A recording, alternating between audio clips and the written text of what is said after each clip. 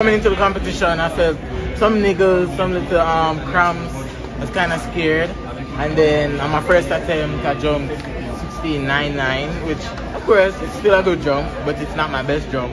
So I wanted more. So my coach said, okay, back up a foot on your approach, and I did that. He said, remain smooth, let the jaws remain floppy, and push the back of my approach, and I did just that. And 17.7 was the mark. 17.70, were you expecting that mark? I know you have it in you, but were you expecting that tonight? I was expecting something big. I was feeling pumped. Even last night I couldn't even sleep, but I'm just so excited that God put me in the position where I could just show the world and put a bright smile on somebody's face, you know? We call it youthful exuberance in Jamaica. Right. You're having fun at these championships? Savoring every moment, not thinking about the competition too much, just enjoying myself and just remain faithful. I remain excited. Thank you, Jaydon, and all the best. All right.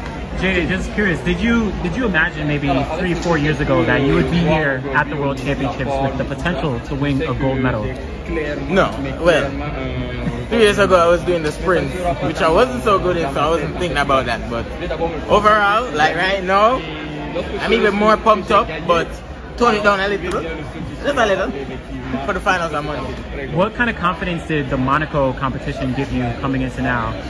You just have to turn up on the day. Like, it's what you do on the day. It's not what about a PR 2 months ago or a world lead. It's just how do you execute on the day. You know, the weather conditions, the crowd, the adrenaline, the sleep you get the last night, food you eat, all those little factors can affect it. So we're humans. We've been competing from January.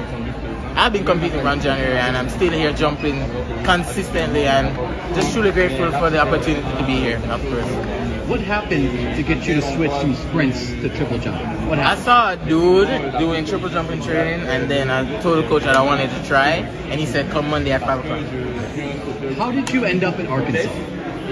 My coach in Jamaica and the coach in Arkansas are really good friends, and their program is similar, so I think that was the best route for me for the transition and all that. Did you have a favorite Jamaican athlete growing up? I always looked up to Rashid Broadbell and the Usain Bolt. Yeah. What is your earliest memory of Usain Bolt? Because you were born after he started competing. What's your earliest memory of watching Bolt? When he lost the Gatlin, I think. 2017. Yeah. I don't remember, but I know that's when I really remembered him, because you know the media was firing about all the drama and all that. Do you like to cook? Is that correct? Mm-hmm. What do you cook in Arkansas? I like to cook anything curried, but of course I have to extend my palate.